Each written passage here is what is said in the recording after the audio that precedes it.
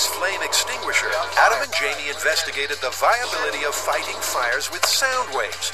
But what we didn't have time to show you was when they explored another fire phenomenon, the Rubens tube.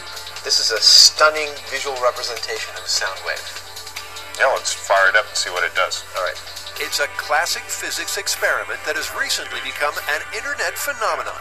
A length of pipe is perforated along the top and sealed at both ends. One seal is attached to a small speaker, the other to a supply of a flammable gas. The pipe is filled with the gas, and the gas leaking from the perforations is lit. Oh, it's beautiful. So this is called a Rubens tube, right?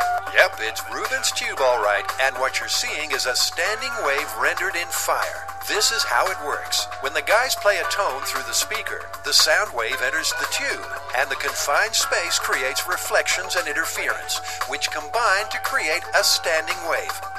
The standing wave affects the air pressure inside the tube, which affects the amount of gas coming out of each perforation, which affects the size of each individual flame. And what we're looking at is areas of higher and lower compression being made by the sound waves down the tube, affecting how much gas comes out of each hole. If you keep the frequency constant, you can determine the wavelength by simply measuring it with a ruler. And if you think it looks familiar, it probably is. Rubens tubes have been around since 1905, when Heinrich Ruben fired up the first. Look at that. Yeah, we're watching the waves pile up. Yeah, totally. That worked. That is very, very, very cool. I had not imagined that there was such a clear visual representation of a sound wave.